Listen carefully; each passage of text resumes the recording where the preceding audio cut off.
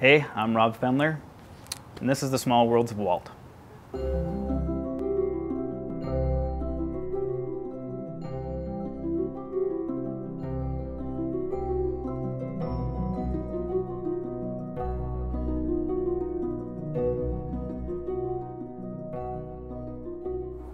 Well, Storybook Land was very special because it was done by the model shop at the Disney studio, and that was where really so much of Disneyland began.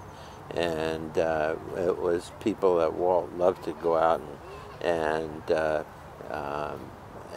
discuss what he was planning and different ideas with, and particularly people like Harriet Burns and Fred Jerger and Wathel Rogers, and they were the original model shop that started building the models for Disneyland and the Matterhorn. A few years later, Fred Jerger built the model that, more than the architecture drawings, the Matterhorn was based on, and but they were the ones that Walt could just walk over from his office and sit down for 20 minutes and have a discussion about what they were doing. And I remember some great pictures of showing Walt with Fred Jerger and Wathel while they were building one of the buildings in Storybook Land. And you talk about detail, my goodness. If you think about people going past those buildings and villages in a boat, canal boat, a lot of those details you can't really see in the amount of time you have, but they're built into it because he really wanted those stories to be authentic and to tell the story of the characters that are depicted in the movies that those buildings are based on.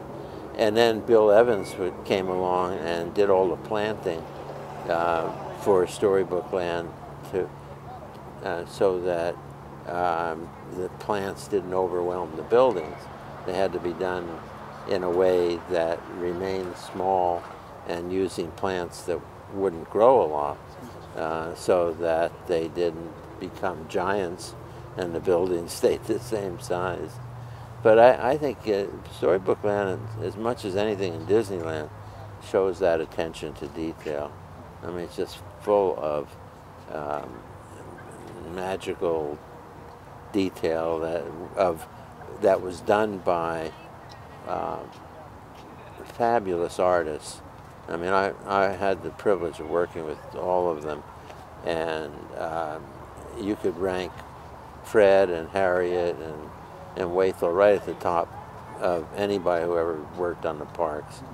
And I think Walt did a really. I always felt that Walt Disney was the greatest casting director that I had ever worked with or encountered, and picking out people like that and inspiring people like that to do their best work was what he did so well.